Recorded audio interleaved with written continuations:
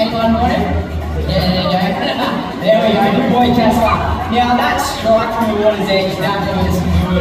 From the tip of the nose to the base of the tail, with a flick to the base of the tail, one quick flick, he's out and covers a good amount of distance. And he moved forward pretty well then, but we'll see if we can't get him excited and get another good strike out of him. Nero, do you want to jump back in?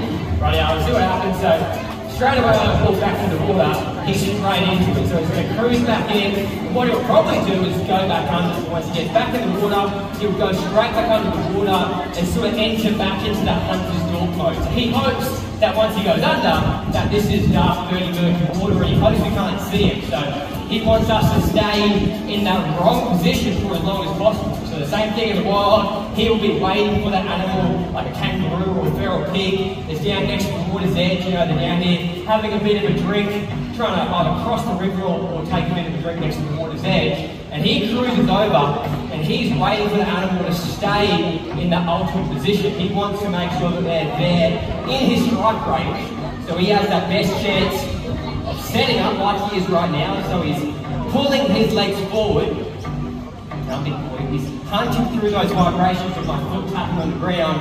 And if you watch his tail, he's got a bit of a kick right at the end, so he's building up all his power. It's pretty much all muscle, so he will just build up all that power in his legs, in his tail, and he will wait for the animal to come down to the water's edge and stick their nose in the water right in front of him. So he knows he has that best chance of striking out and grabbing the animal, ideally on the head. So you can imagine even like a feral pig who has this close-knit bone, he relies on that animal to come down, take a drink of water. If he bites it on the head, he will literally crush his head down to a couple of inches thick straight away. So it means that he can kill the animal on impact pretty much and take it back to the water. He's not worried about getting kicked in the head by the pig or even something bigger like a sort of buffalo or a cow. He knows he can take it out straight away, strike out, grab it, pull it back into the water. If, say, he misses it on the head and he grabs it on one of the front legs or something like that, so he's not going to kill it by grabbing it on the front leg. So what he'll do is he will then drag it back into the water and he will do what we call a death roll. So he will roll on his axis, disorientate the animal,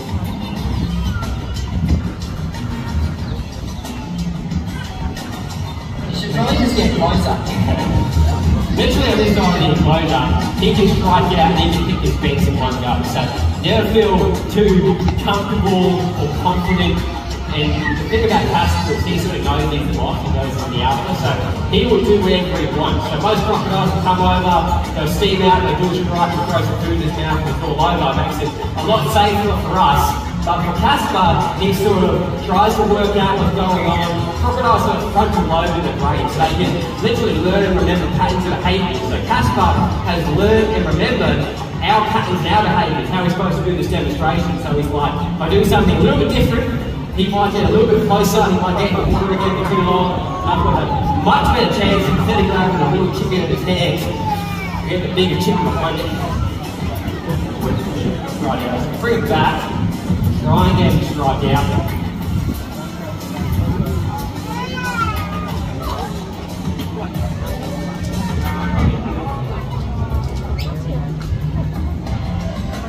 So we're getting all his legs forward.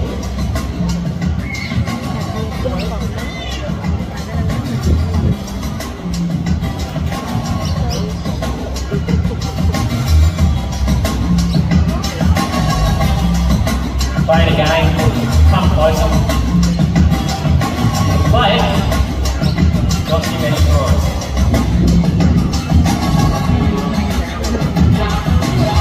Can you grab that? Good job.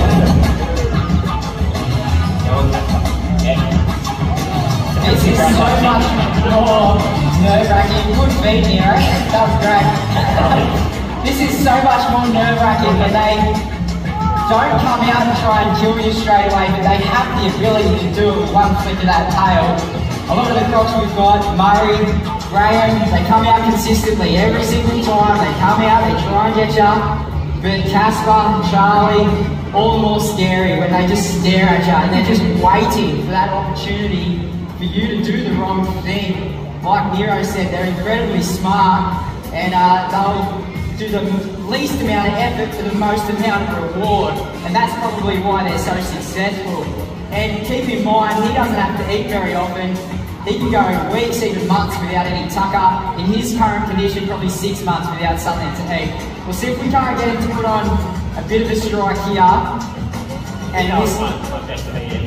That was brilliant, mate. I hope they got it on camera. Now, this isn't a trick we've had to teach Casper or any of the crocs here. This is a natural behaviour, something they use when they're in the wild. And they're so little when they hatch, you know, they're not even the size of that snag. They're 15 centimetres long, they weigh 30 grams, and at that size, pretty much everything else eats baby crocodiles. So they hide in the reeds, and they use the tail walk method to stay hidden, but also catch themselves something to eat. Frogs, insects, spiders, you name it, anything like that. But they'll use it from Casper's size and even larger, where they start to target bigger prey items. Obviously, magpie geese, snakes. They love flying foxes, and anywhere you've ever been where there's a flying fox roost, you can smell it a mile away. Croc's sense of smell is fantastic. They'll start to hone in on where that is, and then they'll start to take note of the subordinate flying foxes, the ones that have to hang out at the very bottom of the branch. And then they'll just sit and wait. Like I said, if he doesn't have to eat every week, he's got time on his side. He'll wait for the flying foxes to roost, and then he'll put on a big strike. And he's not demonstrating it great today. He's probably hoping that someone with longer arms would actually hang over. Shortest guy in the department. Nero, can you grab my feet? No, don't do that. Actually, do we have a bit of food? Not really.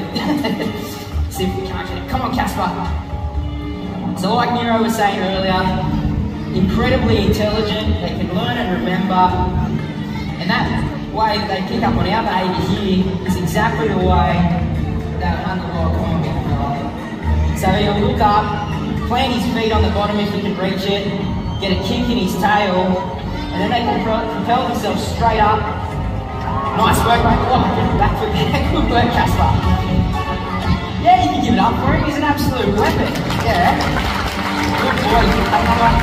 Nice catch, mate. Nice catch. So, guys, the main lesson here is if you are up in Northern Australia, it might look like a good place to flick a little or read a book, but anywhere overlying the water is not a good idea. Rightio, we'll try and get him out one more time over here. Come here, boy. We want to put it to the test and see how fast a crocodile can run. So, we hear it all the time. People say crocs can run as fast as a horse. They can chase you down, a death-radiated Land Cruiser. But we'll put it to the test and see how fast we can crop on hard solid ground. Here you go. Come on, He is being weird today, man. super sus. Rightio, so reset it. Good thing to me is Jimmy's got short legs, so I can run a lot faster than Jimmy. So if he just goes south, I'm safe.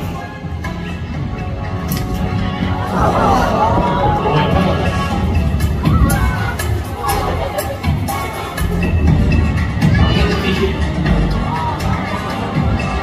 I mean, he's showing it perfectly right now, how he just doesn't want to come out any further. Even though I'm right in front of him, I've got a fish dangle in his face.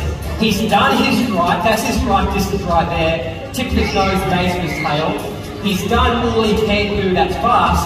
If he came any further out, I could easily walk back as fast and he can come forward. That's nothing, that's not because I'm anything special. It's just because he's designed for being fast. In there, in the water, not out here on land. There you go. Yeah, that. Give it up for one last time. The big boss.